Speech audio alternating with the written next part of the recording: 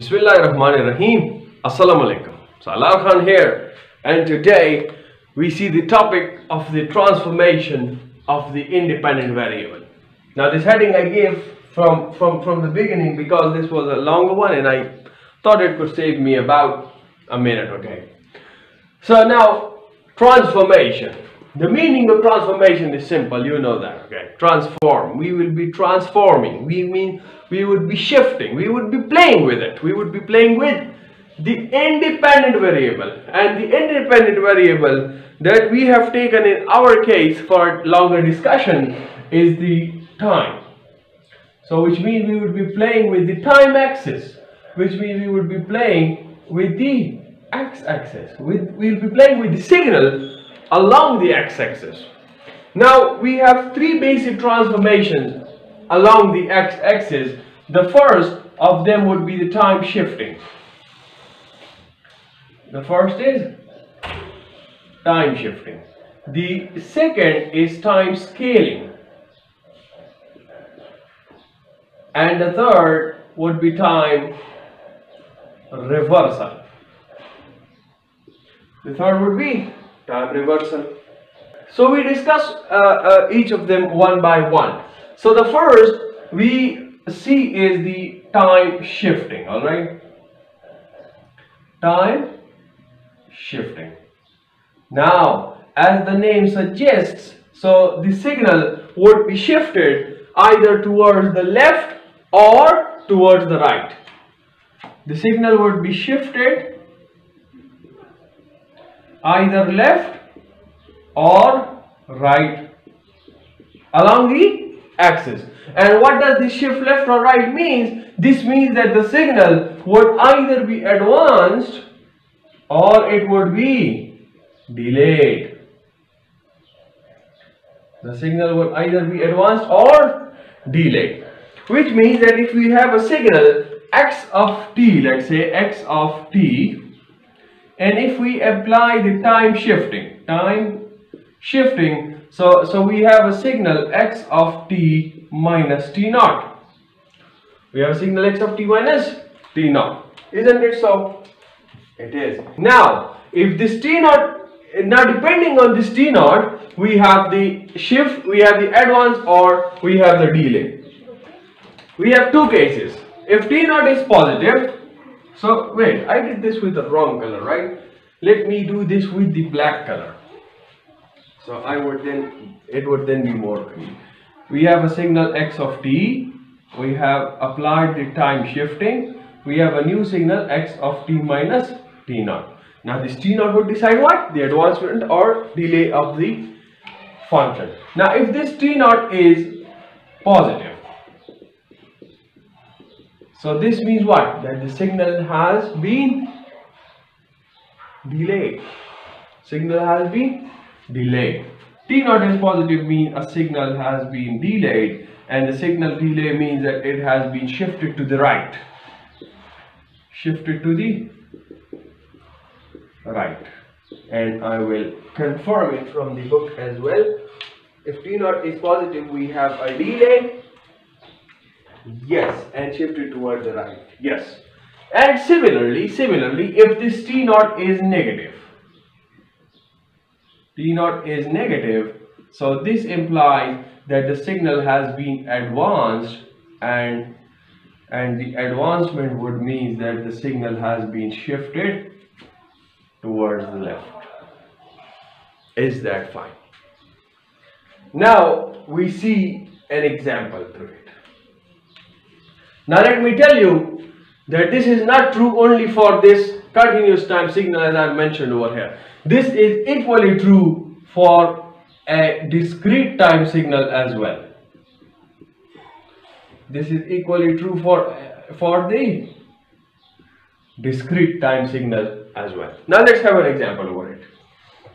So let's say we have it like this, okay? Let's say a function is given which is, say, x of t. Alright, and let's say this is the function. This is still 2, this is 0, this is 2. An easy function, right? So now let's say this is x of t. Now we want to find out x of t minus 2. X of t minus 2. X of t minus 2. Which means that this would, or wait. Alright. So have a look. Now if x of t minus 2, so we will put the value equal to t minus 2, okay? So have a look. Over here we have a t is equal to 0, we have the value of 2, okay? So now we would put t minus 2 equal to 0. T minus 2 equal to 0. Over here we have t equal to 0, we have x of t equal to 2, right? Now the value x of t equal to 2 will occur at t minus 2 equal to 0, which means this would imply that at t is equal to 2, we would have x of t equal to 2. So t is equal to 2, we have the x of t value equal to 2. So this is 2, this is 2. Fine. Now at x of t equal to 1 we have the same, at t equal to 1 we have the same value of 2, so we do for the large limit. So t is equal to 2. So at t is equal to 2, we have the value of x of t equal to 2. So over here have a look, we will put t minus 2 equal to 2. T minus 2 equal to 2 would imply that t is equal to 4. And this would imply that x of 4 over here would be 2. So now here we would have 4.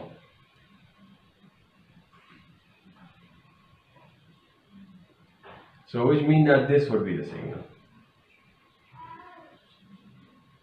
So have a look. The same signal, it has been shifted to the right by a particular value. Okay, now we see the left shift of it. So have a look. Let me draw the axis like this. This is the time axis, and this would be now for, let's say, x of t plus 2. Now t is negative in this case, so the negative would become positive. So we have a t plus 2 in this case. So now at t equal to 0, we had x of 0 equal to 2, right? Now we will put t plus 2 equal to 0. So if you put t plus 2 equal to 0, this would imply t is equal to negative 2. So over here we had x of 0 equal to 2, there we will have x of negative 2 equal to 2. Isn't it so? This basically represents x of 0. Over here, this basically represents x of 0. So now we will have 2 at negative 2. So this is, let's say, negative 2. And we have 2 over here. Alright. Now the next limit is 2. So if you put t plus 2 equal to 2, so this would imply now that t is equal to 0. So over here we had x of 2 equal to 2, which means now over here we will have x of 0 equal to 2. X of 0 equal to 2. So which means this is the case. This is 0. So this is the function. And have a look. The same function has now been shifted towards the right, toward the left. And the shape of the waveform is the same, so which means that in the time shifting, shape of signal does not change.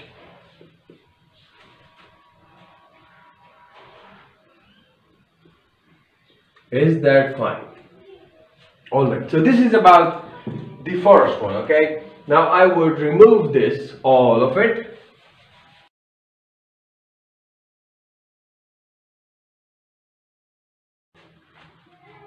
Alright, now we see the next, that is the second, is the time scaling of it. The time scaling of a function.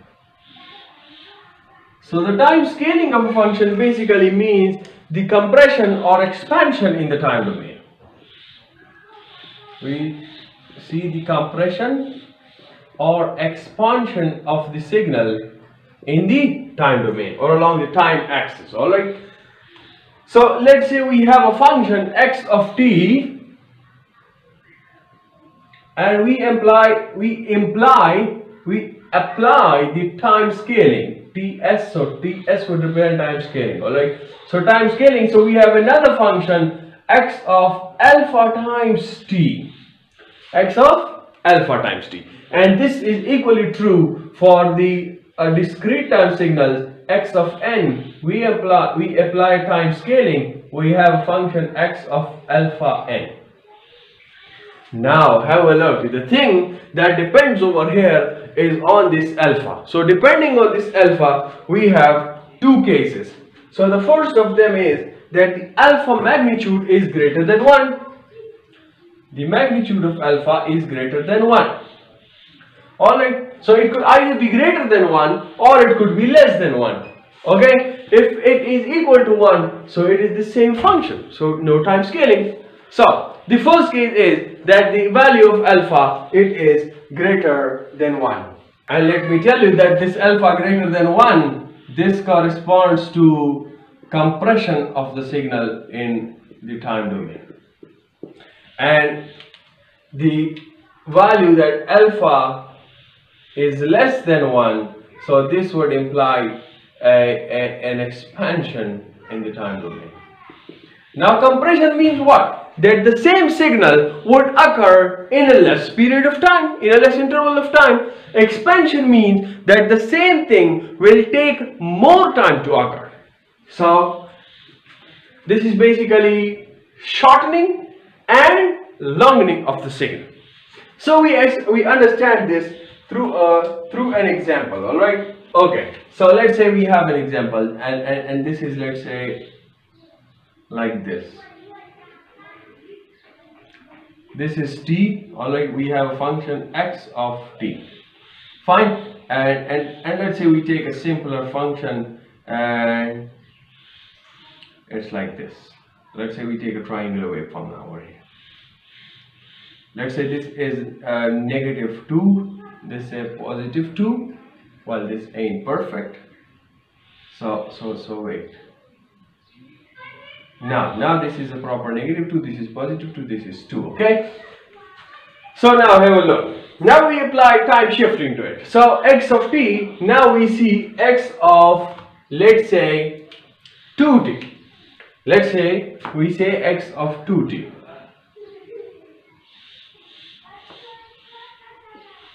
So have a look. This is x of 2t now. Now what will happen?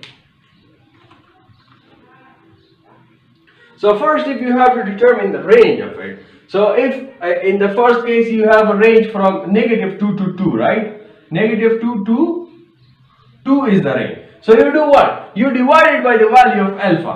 So if you divide it by the value of alpha, so the new range, which would be in this case, is now what? It's the new range for this case, it would be -2 by 2 is -1, and 2 by 2 is a positive 1. So the new range would be like this. To determine the new range, divided by the value of alpha. So now have a look. For t equal to -2 over here, we have t equal to -2. So this implies that the value of the function x of t over here is 0. Fine. But over here, have a look, we have 2t. So for 2t equal to -2, which means for t equal to -1, we will have x of t equal to 0 in this case. So which means the value that it was occurring over here at t is equal to -2 would occur over here at t is equal to -1. So this is -1. Fine. Now the next is at t is equal to 0. So if t is equal to 0, we have x of 0 equal to 2. So similarly over here we will put 2t equal to 0. So 2t equal to 0 means that t is equal to 0 again, and x of 0 would be 2. So I have not left space for that other case, but let's say we see it. So this is over here. Have a look. Now finally we have at t is equal to 2, we have x of 2 equal to 2. Fine. So over here we will put 2t equal to 2. This would imply that t is equal to 1, and we have x of 1 equal to 0. T of 2 is equal to 0, right? So we are back at 0, and this time we are at 1.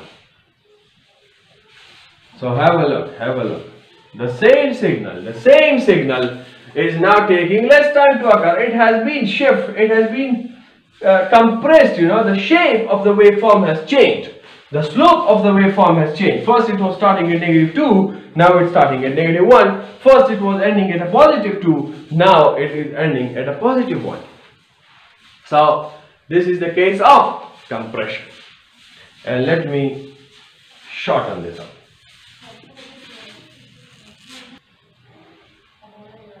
Now we see the next case. The next case is for time compression, the time expansion, So let's say this is the axis. So I've not left space, but let's say we see. So now alpha's magnitude would be less than 1. So let's say I divide it by 2. So let's say I have x of 0.5t. X of 0.5t in this case. So have a look now. When t is equal to -2, you have a x of -2 equal to 0. In that case, now you have a 0.5t. So 0.5t equals to -2, right? So -2. So which means that t would now be equal to 2 divided by 0.5 would be 4. So t would now equal -4, and which means that x of -4 would now equal to 0.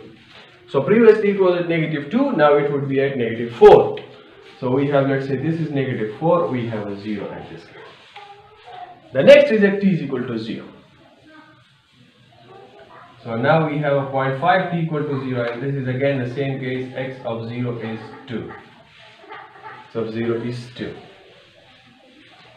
Let me join, or a little mistake, but no problem.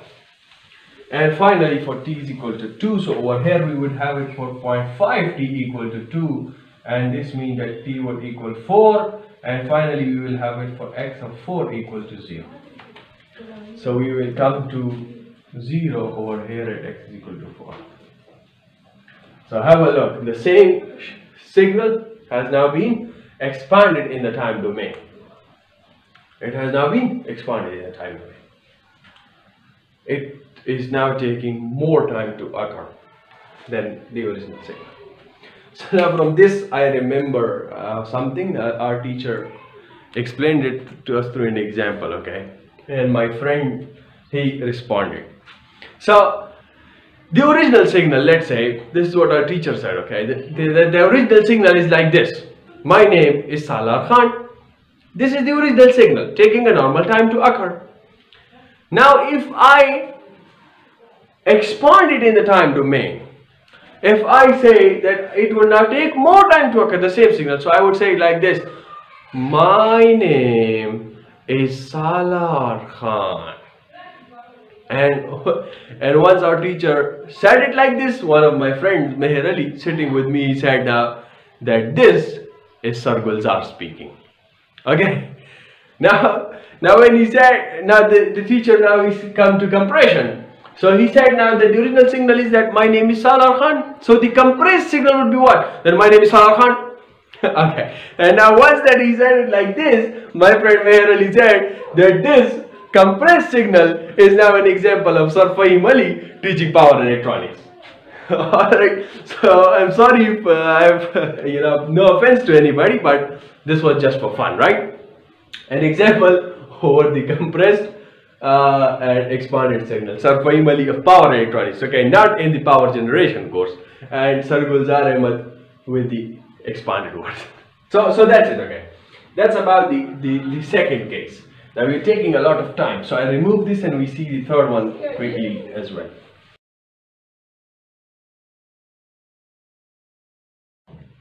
Okay. The final case, the third case, is of time reversal. Time reversal. This is also called as time inversion, or this is also called as folding. Alright, so now what is this? So this basically is a special case of time scaling, okay? Special case of time scaling. And what means a special case of time scaling? With alpha is equal to -1. So alpha is equal to -1. This is the time reversal, okay? So let me write this like this. If we have x of t and I apply the time scale with alpha equal to -1, so we would have a function as x of -t. Is that okay? Now we see it through an example, okay? So let's say I have a signal like this. This is t, this is x of t, and let's say a simpler signal like this. This is 3, okay, and this is 2. So now the x of -t would be what? So I will draw it over here. This is t and this is x of -t. So have a look over here. For t is equal to 0, the value x of 0 is 2. Fine. Over here what would happen? You will put -t equal to 0. So this would again be t equal to 0 and x of 0 would be 2. So x of 0 would be 2. Fine. Now the next case is for t equal to 3. So t equal to 3 implies x of 3 is 2, and here we will put -t equal to 3. So this would imply that t is equal to -3, and this would imply that x of -3 equals 2. So which means we will come now over here, and this is -3 and this is 2, and this is the waveform of the signal. So have a look. We derive a conclusion that the time reversed signal, or the time inverse signal, which is x of -t, is the mirror image of x of t, that is of the original signal, about the vertical axis, which means about the y-axis. Have a look. This is like this. Okay, we have a picture like this over here. You took x of -t, it came like this. So then mirror image over the y-axis. Is that okay? So let's see if I have any other point. So I don't have any other point, right? So I would finish it over here. So I say I finish it over here, okay? I believe I've taken a little longer time in this video, but I believe the basic concept is clear as well. So see you, that's all for today. See you in the next lecture very soon, inshallah. Till then, take care of yourselves and everyone around you. Goodbye.